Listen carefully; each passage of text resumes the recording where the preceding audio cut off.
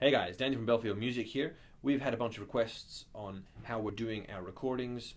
We do live in-store performances, we do product reviews, we do demos, equipment demos, and they're all really easy to record.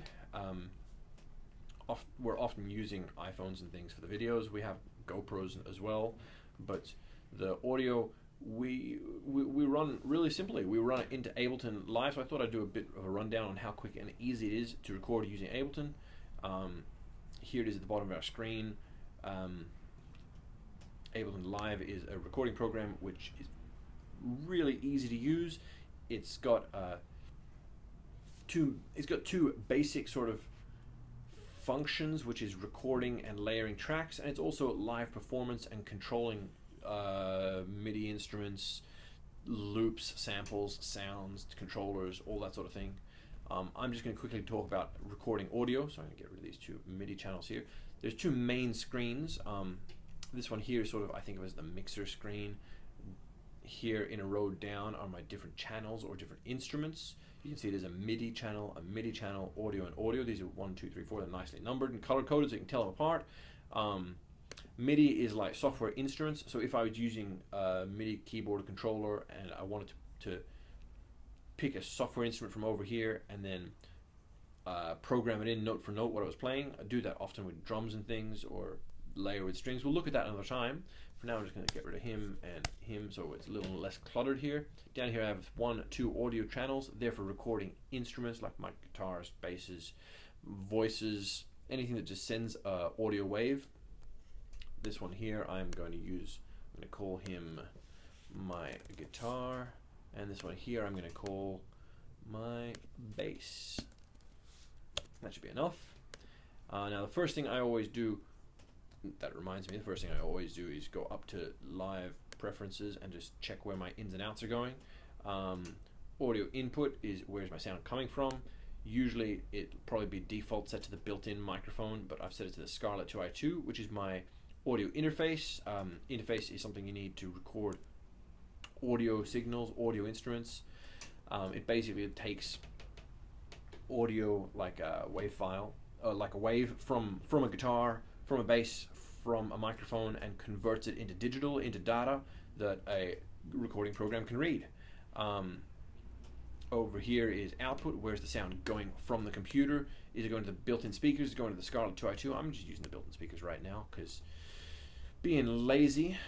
Hopefully that means that it'll be picked up by the microphone. We'll see how that goes. Now let's quickly look at each channel. At the top is the name. Down here are a bunch of things called clip slots or loop slots. This is where you can put in an audio clip or a loop and have it just playing around in a circle. We'll look at how to use this for live performance in another video and kind of break down a bunch of the functions. Down here is how to stop the loops. Down here is where is your audio from. At the moment it's coming from our external input, which is our Scarlett. Scarlett's got 2 channels. It's got a left channel and a right channel. 1 channel 1, channel 2. I've got my bass plugged into 1. I've got my guitar plugged into 1, so I'm selecting 1. I've got my bass plugged into 2, so I've selected 2. There's also 1, 2 if you want to run both channels in stereo. Some things like digital pianos, electric drum kits, even some guitars and things, sometimes they put out a stereo signal, so they have a left channel and a right channel, and you might want to link them together into one recording. You can. I'm not gonna though. Underneath is monitoring, which is what am I listening to. At the moment these are turned off, which means that you can't hear anything through the speakers. I could turn these in, so the monitor is listening to whatever is coming into these channels. So if I play my guitar, you can hear it. If I touch the bass, there it is. Of course, this is going to be confusing to listen to. Like if I'm trying to make a recording, I'll be hearing these guitars just sitting there. So I'm going to turn these onto auto, which means that when they're armed, we can record with them. When they're set to record, you can hear it. And when you don't want to hear it, they turn the instruments off. When you're not recording, it turns off the instrument. Nice and simple. Audio 2, where's the audio going to? We're just going to set it to master. You can do things with sending it to effects channels and then sending it back, and busing things. We're going to talk more about that as we go on, but for now, let's just get the basics done. So our audio from this channel is going to the master channel, which is over here.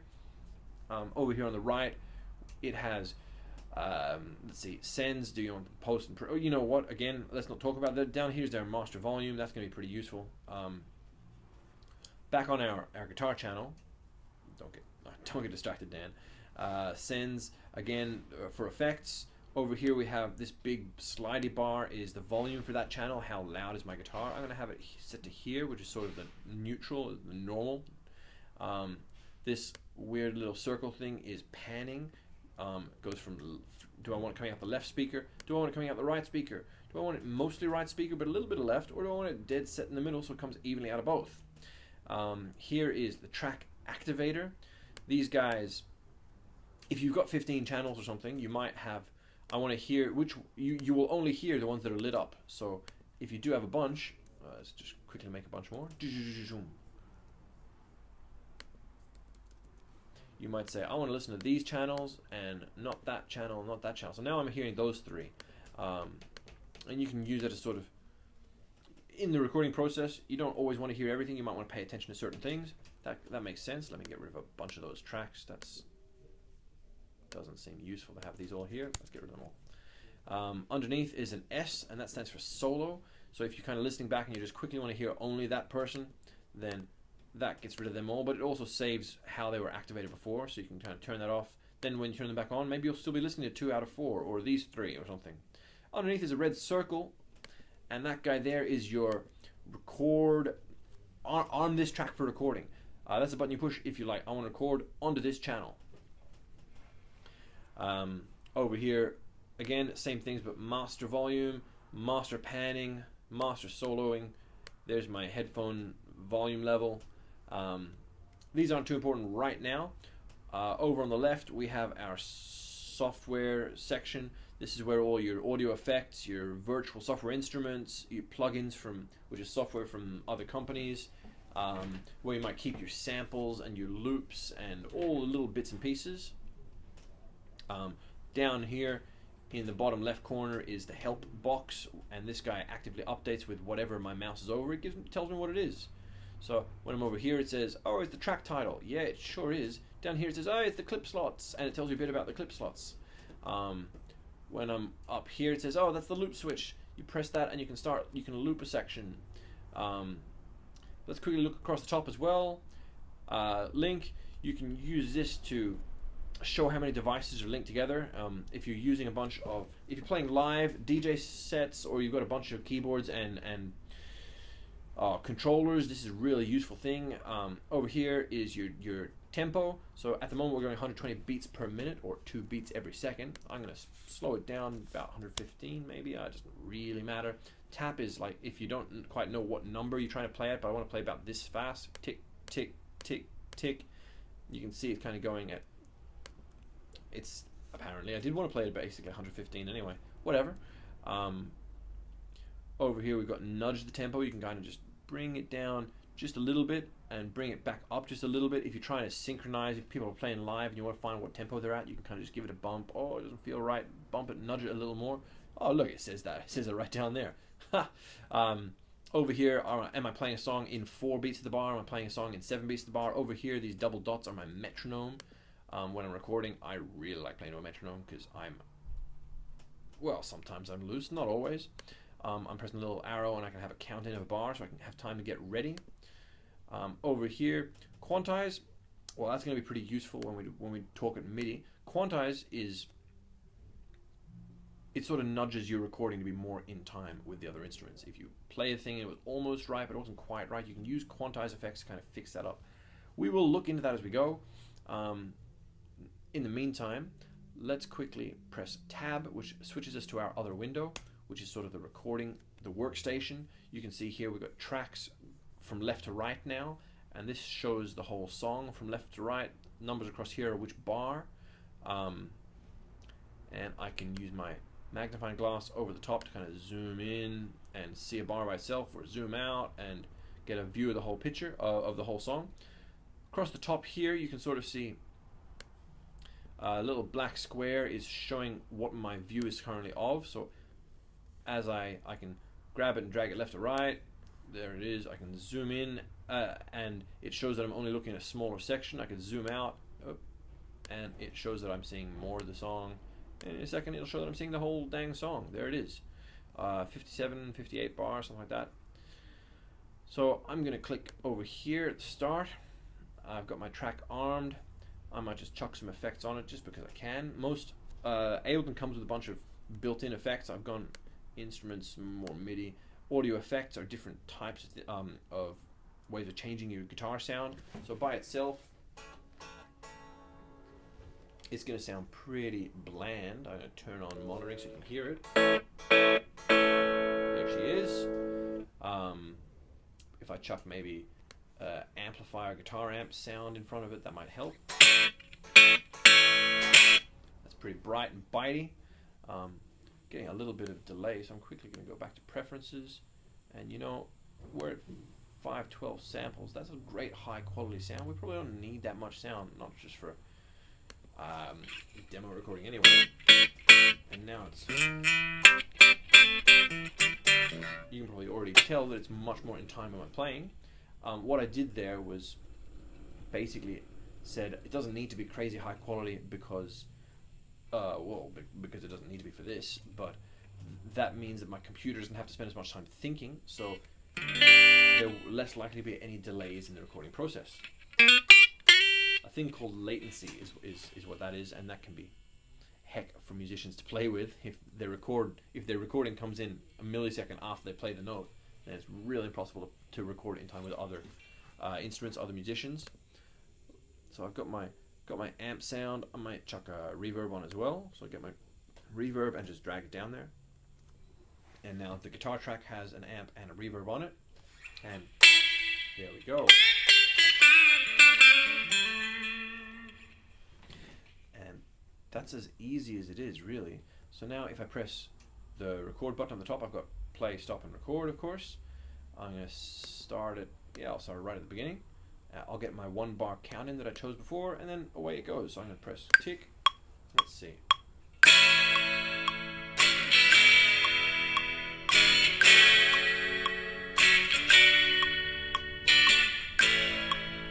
That'll do. Play it back. While it's playing back, my instrument's been muted, because that's pretty helpful. Yep, that'll do. Now, these effects here haven't been recorded onto the track. So if I didn't like the way they sounded, I could grab that and make it longer. I'm just gonna right click on that guy and press duplicate. So now I've got that same thing going twice. I'm gonna turn off the metronome, change that.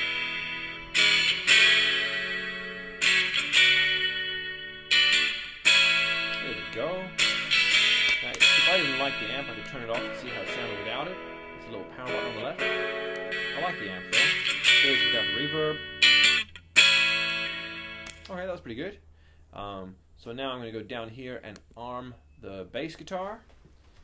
Now that that's live, you should be able to hear the bass.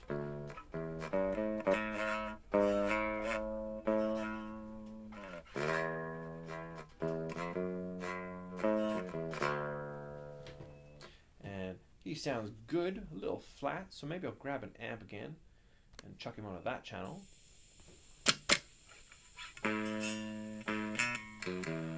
That sounds alright. I'm quickly going to just check the volume levels here.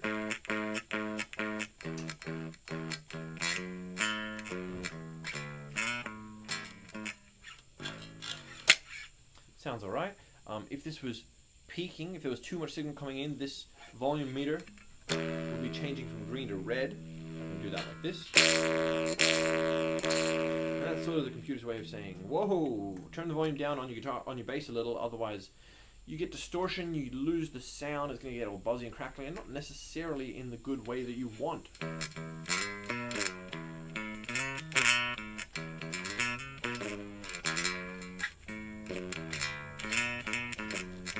Okay, let's see if I can put a track down. You might put, I mean, we could spend ages putting more effects on and seeing what happens. Cabinet, compression might be nice, bit of EQ. Let's just leave it as it is for now, and we'll go back to the start. We'll still have our one, let's leave the metronome on to keep me in time, at least a little. We'll put down another track and get a 1 bar count in, and away we go. Click.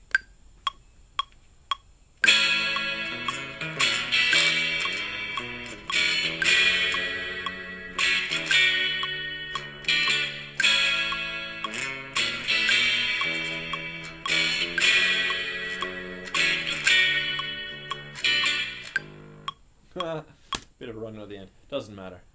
Now I can press solo. Just listen to how that sounded. Might decide it's a bit too gamey. Oh, change to a bass amp, silly.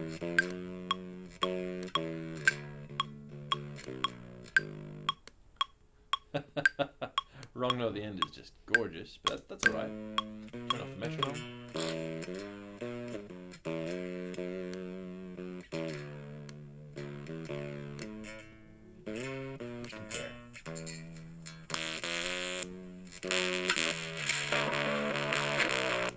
There we go. That'll do. That'll do. Now, if I wanted to, I'll turn solo back off. See how it sounds.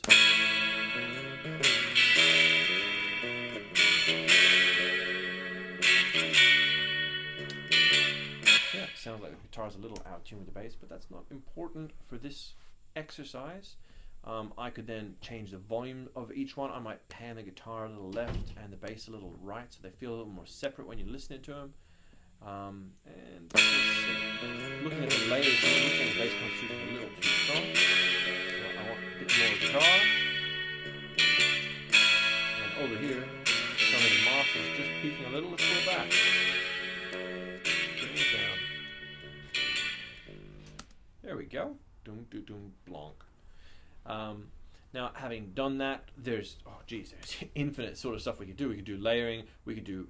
I could right-click on this guy and duplicate the track. That's going to come up with the exact same track again. I might get rid of that and then just change the inputs on him a bit so we get a different sound. Click rock, click blues. Doesn't really matter. Let's try that one. You can put more parts down. Maybe we want to hear that instead. And away you go, really. You can go nuts. There's no real limits to how many layers.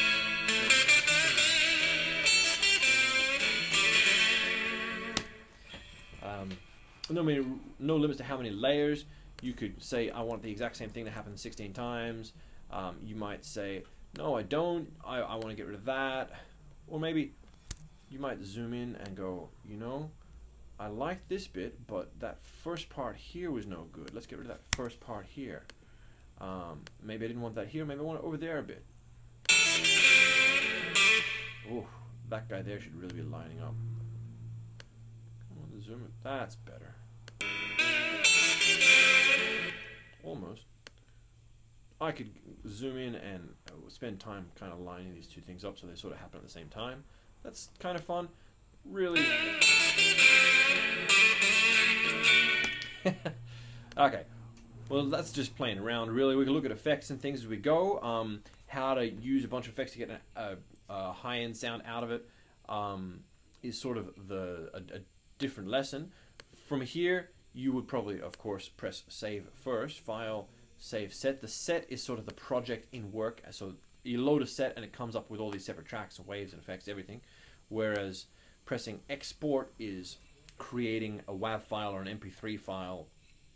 That's sort of the end result of what you're doing. So you would go to export and render track master. Do you want just one channel? You might just want to export track 1, the guitar track, and show your mates, and they'll be like, oh no, don't use that, change the effects.